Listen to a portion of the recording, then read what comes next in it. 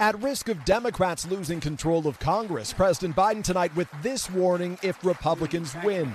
We're often not faced with questions of whether the vote we cast will preserve democracy or put us at risk. But this year we are. Former President Obama reinforcing that argument while campaigning for vulnerable Democratic Senator Catherine Cortez Masto in Nevada. But Republicans, like Masto's opponent Adam Laxalt, are focusing on the economy and rising crime. Now, of course, she's doing her election year turnaround and trying to pretend that she supports the police. But I can tell you, when you talk to cops in Nevada, they're not buying it. Another competitive Senate race, Ohio. Democrat Tim Ryan on defense over inflation.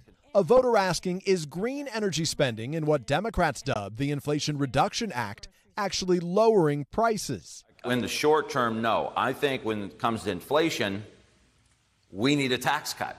We need to put money in people's pockets. Republican J.D. Vance, who questioned the 2020 results, was pressed if he'll accept the outcome next week. If things don't go the way that I expect, I'll support the guy who wins. Then there's the tight race here in Georgia. Democratic Senator Raphael Warnock facing Republican Herschel Walker. Democrat Nicole Davis, the owner of a printing business and mother of three, telling us she's backing Warnock. In your eyes, what's on the ballot next week?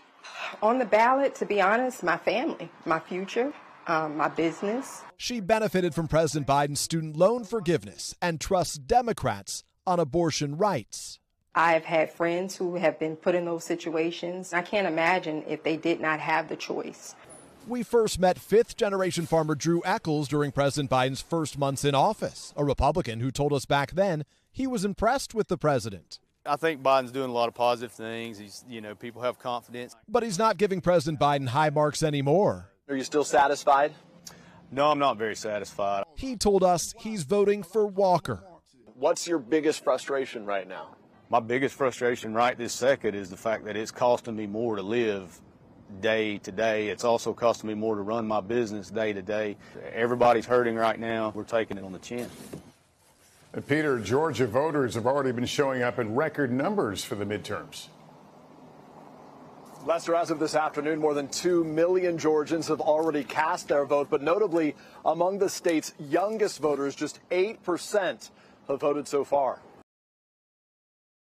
Thanks for watching our YouTube channel. Follow today's top stories and breaking news by downloading the NBC News app.